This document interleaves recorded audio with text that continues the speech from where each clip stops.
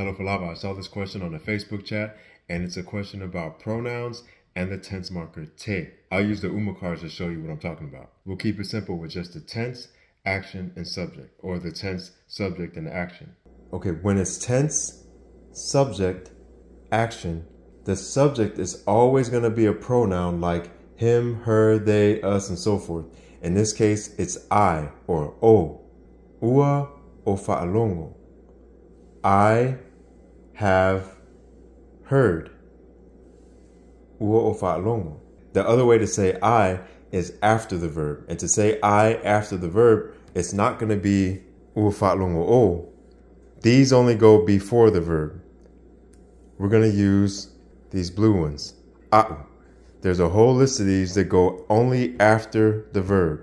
Okay, so ua fa'alongo a'u or ua o fa'alongo. But more than likely, you're going to hear it like this. Ua o fa'alongo. They all work the same. Ua o fa'alongo. I have heard. Na o fa'alongo.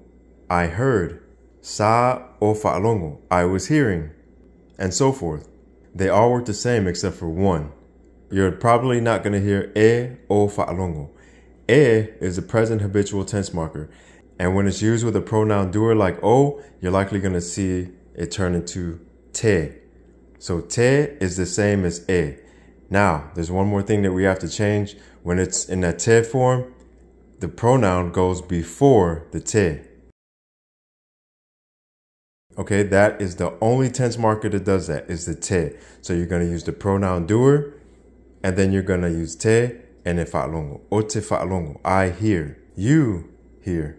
And when you're using the UMA cards, you can see that these are all gray. So although this means I as well, you're not going to say a'u te fa'alongo, because a'u is the way that you say I after the verb. So you can practice getting used to these by just using the gray, the green te, just the te. You can't use any other one for this one. O te fa'alongo. And just get used to using the other ones. E te fa'alongo. You hear. Ma te fa'alongo. We hear.